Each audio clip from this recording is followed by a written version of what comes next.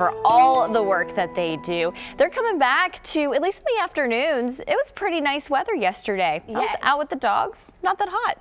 Oh, goodness, Rebecca. Me and you are different temperatures, oh, aren't man. we, sister? Goodness. I mean, but we were in the 80s, I know. It was just real humid, kind of a little muggy out there. Yeah. Today, though, you might need a sweater. Okay. It depends on, what you think's hot and what you think's not. But something that is heating up, still dealing a lot with the tropics. Nana, now we're dealing with the remnants of what is left of her. Not looking to be too much of a disturbance as she continues to weaken and push just off to the east. You'll notice right now winds sustained 30 miles per hour.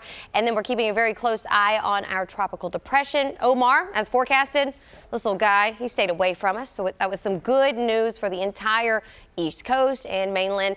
Now beginning anticipated weakening as we will push into that low pressure system. But if you look off the coast of Africa, that's where our hurricanes begin to form. You can tell we got a lot of waves out there. And we're going to keep a very close eye on that as they progress.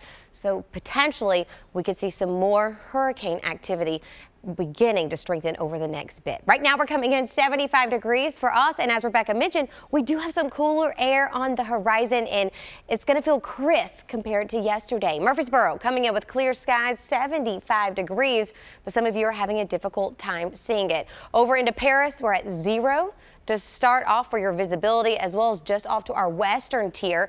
Then you head closer into Bowling Green. You just drop from 2 miles to 1 mile for your visibility. 5 in Cookeville, and then down into Fayetteville, you are at 8 miles. Right here at the screen, just some ground clutter. Not a big deal, but if you'll notice, you've got the edge of that cold front beginning to move in. Here's some of those clouds pushing into our western tier.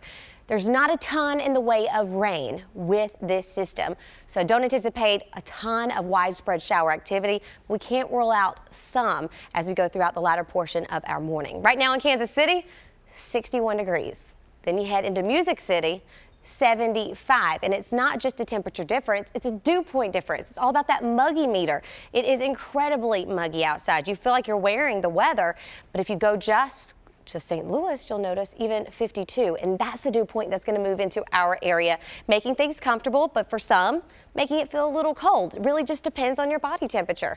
We are going to see a few clouds trying to ease in over the next bit. Slim chance for an isolated shower or two as we approach lunchtime, and then we'll notice that clearing from our northwest down to our southeast as we go throughout the day.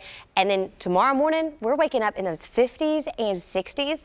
Abundant sunshine will be hanging out with us, and temperatures will head back into the 80s, but it will be incredibly comfortable. Here's a look over the next 7 days. 86 degrees today. That 30% chance of showers simply for the morning. Majority of you won't even get a drop. Once that system moves in, you'll feel it. You're going to notice that wind change. Tomorrow morning, we'll start out in those upper 50s, low 60s for that afternoon high of 84. If you're going to be outside, even though our days are getting shorter and we're changing the sun angle, still remember to have it on that sunscreen. Staying dry Sunday as well as Labor Day, but temperatures will ease back up and rain chances still low, but they will be there going into next work week. Ladies?